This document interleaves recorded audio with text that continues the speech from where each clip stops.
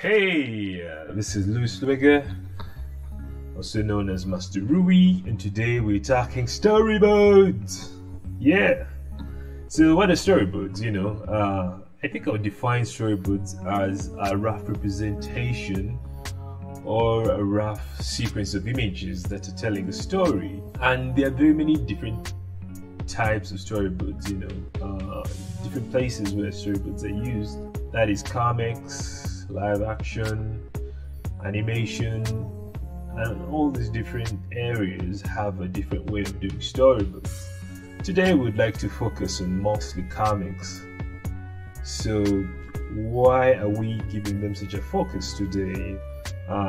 One thing you should know is that storyboards, especially for comics, they act as a bridge between what you're doing with your script and what you hope to do with your layout pages. So the final layout page is the same as what we see in the final product, in the final comic. So the storyboard is supposed to be like the bridge in between there. You don't want to jump straight from your script and straight to the final page, unless you don't have time and you just want to get something done quick and you're certain of where you're going with your story and everything. But if this is the first time you're reading your script, you're making your script, and you want it presented in the best way possible, you're gonna need a storyboard for it. It's the best kind of thing you can do. Now, there are many ways you can make your storyboards. You can go the traditional route, or you can go the much more digital route. What we do these days is probably use programs like Photoshop, Storyboard Pro, Animate CC, whichever program you're using. It doesn't really matter as long as you can do some drawing, some scribbly drawings, man. You're good to go. The traditional route, well, I normally do storyboards depending on the situation I'm in at the time. Sometimes there's I don't have access to my PC or my computer. I have no access to my digital tools, so I do it traditionally. Just grab myself a piece of paper, a pen, and I'm good to go. Just draw everything that I can on the piece of paper. But if we want to be more environment friendly, we'd rather do it digitally whenever we can. So there's certain situations where you can't avoid doing it traditionally. For example, the times when there's no electricity where I'm staying, and I have to get my storyboards done, man. But the best way they can approach that is by literally just grabbing my piece of paper and I just draw everything on it. Do my storyboards all the way, the traditional way. I think it's just circumstance that calls for whichever method you want to use for making your storyboards. There's no right or wrong way of doing it. It's just ways.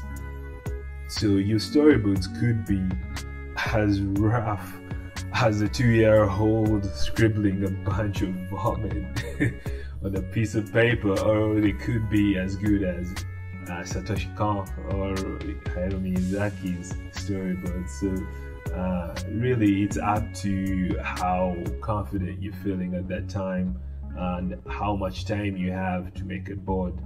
If you have very little time, you're probably gonna go for the vomit way of doing things. Just do your 2-year-old vomit as long as it can be understood. The more important thing is that you get the idea across. But if you get some time and you're sending this storyboard to a major producer or a major editor, and you want it to be as good as it can, you can go ahead, do the Satoshi Kon style, etc. Okay, so what's so important about storyboards? Can't I just jump straight from my script and just make my final thing? Don't you think that's faster? And won't I get things done quicker? Because I don't need to draw this thing all over again if I have to make storyboards. Well, my answer is, it is important to make your storyboards. It's not like they're pointless, and there are very many reasons for that. One you're probably gonna be faster. Oh man, you just said you'd be faster. Come on, you're writing this thing twice. How can we be faster if we're doing it twice? Well, the answer is simple.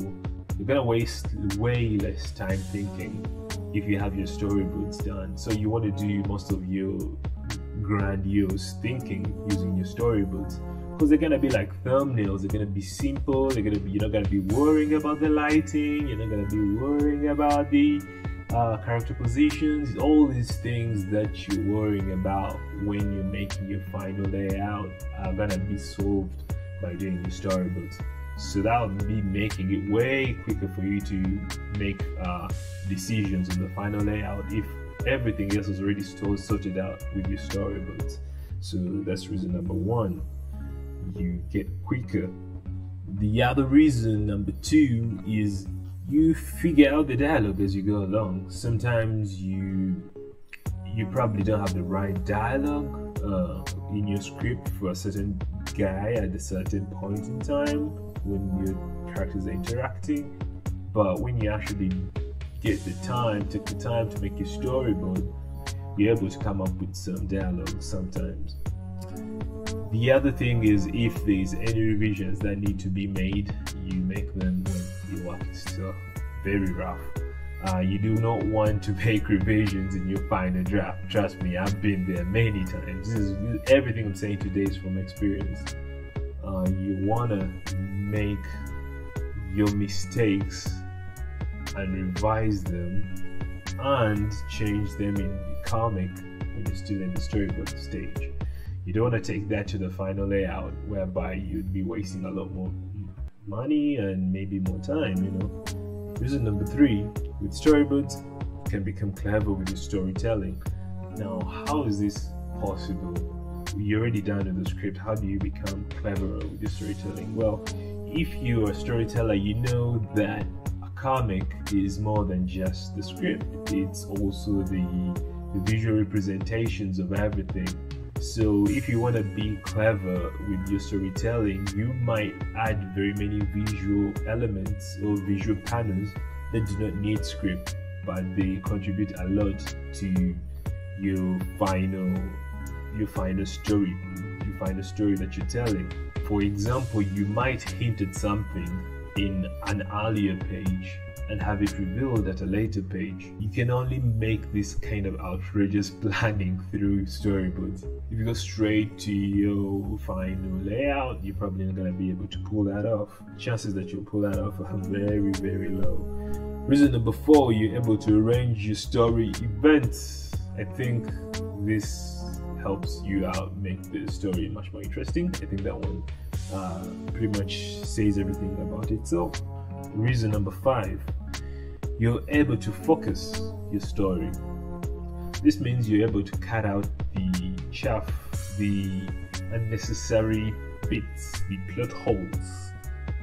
The characterization becomes much more proper, because sometimes you might write something in script and when you're working with it in the storyboard, you realize, oh, well, this character isn't necessarily supposed to communicate this way. The script talks about the emotion in this kind of format, but if we do the storyboard, we realize, okay, maybe this is poor characterization for this specific character. He's sort of like an angry guy. Why is he very jolly in this panel, you know? So you only figure that kind of stuff out with the storyboards, and you figure out solutions to those problems with storyboards. So yeah, storyboards are a huge problem saver. Reason 7, you clean out your mistakes.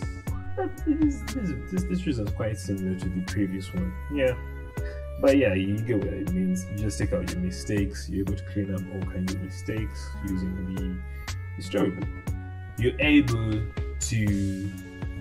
to choose the right kind of shots and angles for your comic.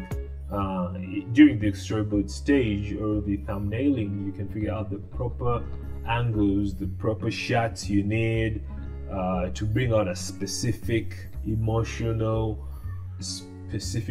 response to your readers. And this is what comics are really best off. You know, you really want to get an emotional response from your reader, and it's the reason why you're making comics in the first place. And the best way to do it is you gotta use the tools that you have, the camera angles, okay, we're not going to go very deep into that, but here's a quick example. If you use narrow shots, people will feel tense. You know, whoever is reading will become very tense because the shots are narrow. They're feeling that squeeze. You know, they're feeling the squeeze.